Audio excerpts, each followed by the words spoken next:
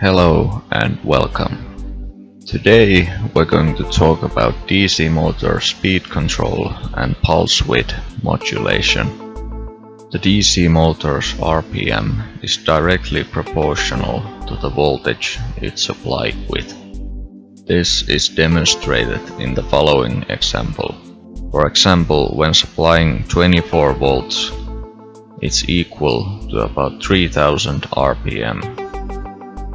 When you drop it to 12 volts, it's equal to about 1500 RPM.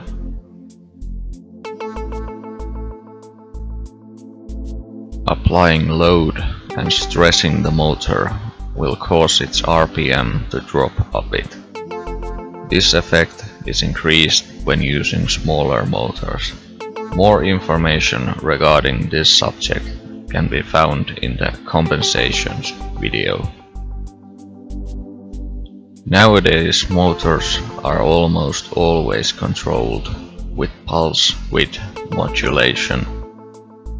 This means that the motor's voltage is being switched quickly between the operating voltage and zero.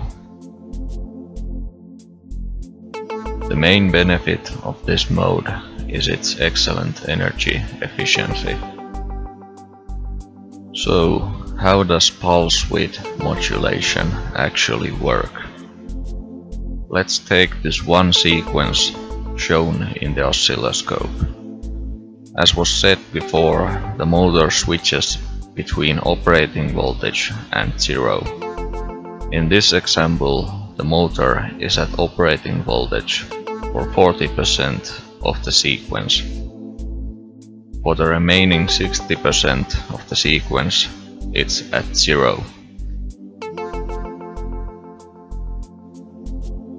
What the motor sees is the average voltage of the sequence.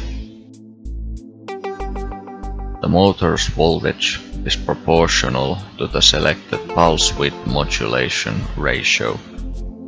The next example will demonstrate this. The motor is being supplied with 30 volts. Pulse width modulation is set to 80%, which means that the motor will be in operating voltage for 80% of one sequence. Now take a look at the top right corner of the oscilloscope's display. This shows the mean value, which is the average voltage of the sequence that the motor sees. In this case, it's about 24 volts. Taking a look at the RPM meter confirms that the motor's RPM is about 3000. This in turn confirms that the motor's voltage is at 24 volts, since these two values are directly proportional.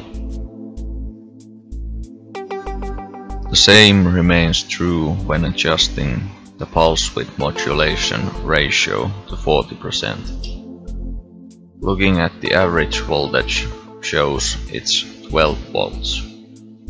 The RPM meter confirms this by showing that this produces about 1500 RPM.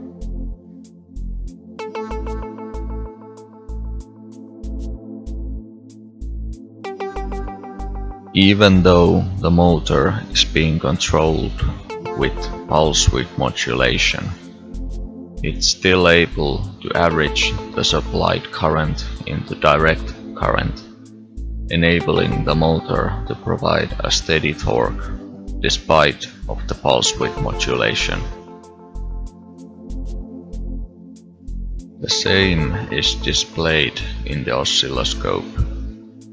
The blue line shows current passing through the motor, and as you can see, it's relatively stable. Pulse width modulation control usually operates at a frequency of 2 to 25 kHz.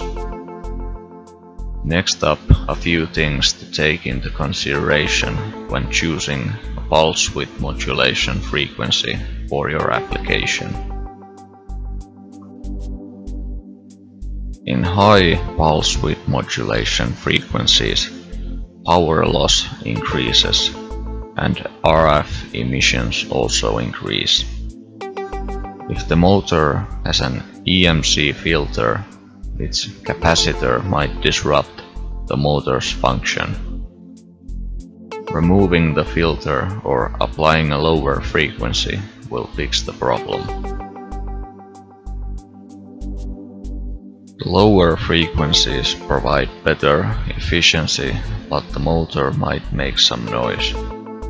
A low inductance motor's current ripple will increase at low frequency and cause it to heat up. This current ripple is displayed with the oscilloscope. Choosing a higher frequency will solve the problem. Electromen control units typically have such a pulse width modulation that its frequency can be selected to match the selected motor and application. The set value for speed can be predeterminedly set in the controller, or it can be adjusted with an analog signal. The control unit has its own speed scale, which can be set as a parameter or by using a trimmer.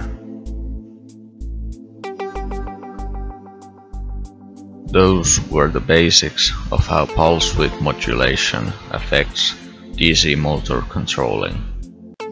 Thank you for watching and see you on the next video.